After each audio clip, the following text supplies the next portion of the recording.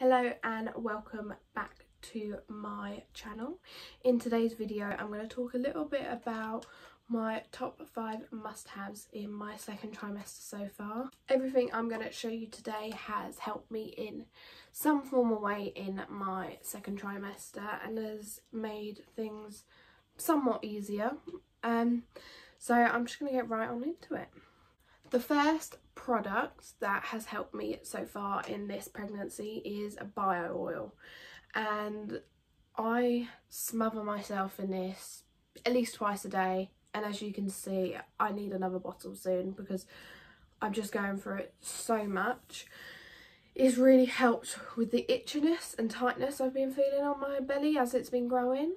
I've also been using alongside it is the Lush Therapy Massage Bar, and I feel like I've got like 3 or 4 of these already, and I've got another like 3 or 4 in my drawer because I'm just going through them constantly. So I do alternate between both of these, but I definitely feel like this one has helped most.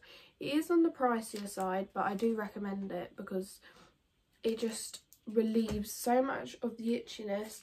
And I know you can't prevent stretch marks, but I could definitely try.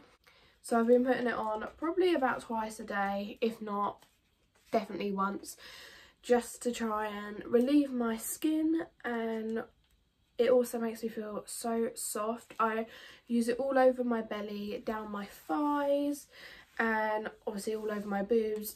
It hasn't prevented stretch marks because I have got some already, but it could have been worse. So the next product might seem a little bit silly, but it is just bras. Now these are non-wired bras. Yeah, they're non-wired bras, so they're just so stretchy and comfy. And obviously as I'm going through this pregnancy, my boobs are obviously getting bigger and it's harder for them to fit into my usual bras. So these have been so nice to wear, and I'm wearing one right now actually. So nice to wear and actually feel like I'm having some sort of support, because they do just feel so heavy, and they're comfortable enough to the point where I can sleep in them at night, which I really like. They're such a soft material as well, so they're not like irritating anything. And again, they're so stretchy, it doesn't even feel like I'm wearing a bra sometimes, but it's just nice to have the support. And these are only cheap ones. I think I got them from Primark, so a couple pounds, and it was definitely worth it. I've got a few packs of these, so I won't be running out anytime soon. The next thing on my list is a hot water bottle, and as you can see this is a very long one. Before Christmas I did just have a small one that I was using and putting around my back or my hips, but I got this for Christmas and it's been so nice to just like wrap around me.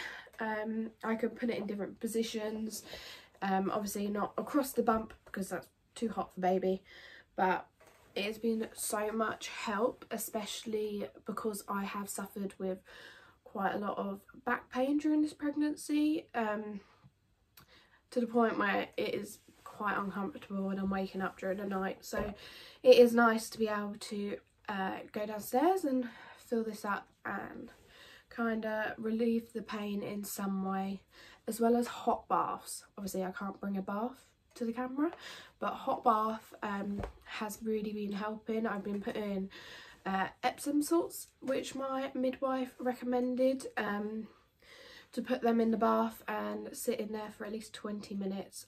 Obviously not too hot again because it's not good for baby, but that has really helped with my back pain majority of the time. There's obviously the odd occasion that it doesn't help. This is probably one of my biggest essentials so far out of all the things.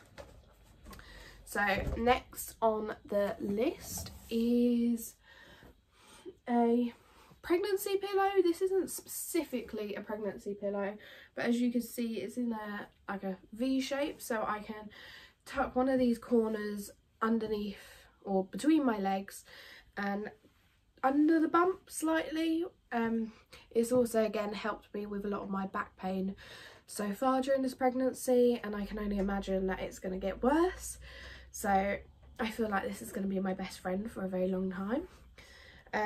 I sleep with it most nights. There are some nights on the odd occasion where it's not as bad and I don't need to, or it's actually more uncomfortable to sleep with it. It just depends on the night. But 9 times out of 10 you can find me sleeping with this pillow, and it has been a lifesaver basically.